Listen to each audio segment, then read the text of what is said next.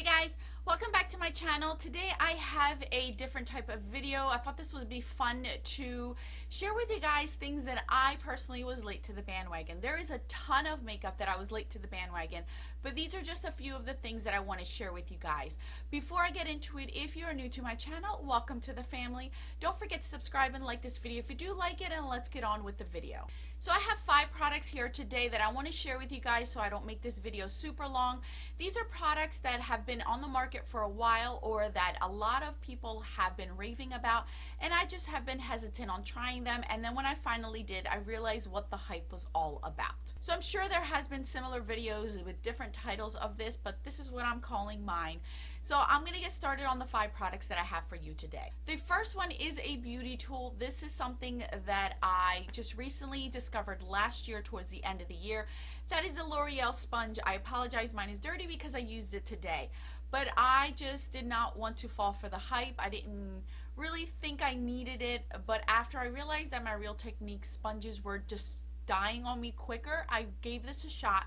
A lot of you guys that follow me had commented down in the description box or the comment section that I should really try this. I was late to the bandwagon.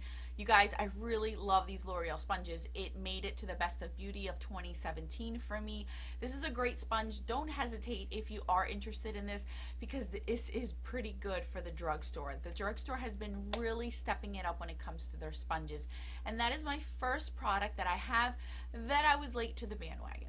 The following one that I have is a concealer, and the reason why I hesitated is because I tend not to buy a lot of foundations or concealers due to the fact that they go bad quicker, and I just don't want to hoard them. So this was a concealer that I panned last year into this year, and I love it. This is the Maybelline Better Skin Concealer. This truly is great. If you have dry under eyes, this works great. It doesn't crease, gives you nice coverage, and you don't need a lot of product. And to be honest with you, this will last you more than 6 months. It takes forever to finish one of these up. It has a lot of product for the price. I love it. They have a decent amount of cover or color range, and this does have salicylic acid from my understanding to help with any blemishes. So this is the next thing that I want to mention to you guys.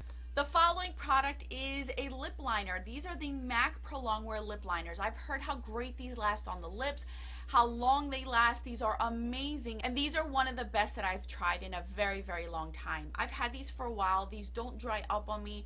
I've used these multiple times, and let me tell you, these will only come off with makeup remover. They do not get off at all. I swatch one and it takes me forever to get it off of my hand. These are really good. If you're looking for a long wear lip product, this is definitely something I would recommend. It doesn't matter what color you pick, it will stay put, it will last. Your lip product will fade away, and this lip liner will be there the whole entire time. The next 2 products that I do have are similar, but these 2 I've been late to the bandwagon, and I love them both. The first one is just in general the MAC blushes. The MAC blushes are so good. For a very, very long time, I mean years, I saw people rave about these, but I just didn't feel like I needed to have them.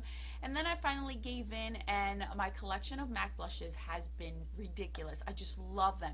I have very oily skin, and blush is the first thing that fades with my highlighter, and I feel like these really last a long time. I don't feel like any of these are either too shimmery or too much where I can't blend them out. These are the perfect type of blush. This one is just a mineralized one, but I can tell you the regular blushes, these blushes, any type of finish that they have, I've absolutely loved.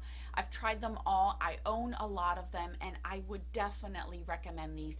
These are actually some of the blushes that nobody really talks about anymore, but I was late to the bandwagon, and I'm so happy that I finally own some. Last but not least is my Benefit Rockateur. This blush I cannot stop using. I only used this maybe once or twice when I first purchased it, or it was gifted to me, and then I never used it again. And this year I've dabbled into it, and let me tell you, this I think has surpassed my Tarte Expose. I think I like this more than my Tarte Expose. The formula of this is really good. It's that gelée type of formula where it lasts on your skin, blends like a dream, does not accentuate anything, and this color will go with any look you decide to do, whether it's a natural no makeup or a bold black smoky eye. This is your go-to blush. I'm so happy I finally jumped on that bandwagon because, you guys, this has definitely stepped up to one of those like top 5 blushes that I love to see on my skin. It has taken me a lot to stop using it because I love it that much. So those are just 5 products that I was late to the bandwagon on. What products were you late to the bandwagon on that you finally decided to try and you absolutely have fallen head over heels for them? I could do a second part to this if you guys are interested. I will link all of these products down in the description box so you guys can check them out if you are interested in any of them. Thank you guys so much for watching. I will catch you guys in my next video. And don't forget that a smile is the best makeup a girl can wear. Bye, guys.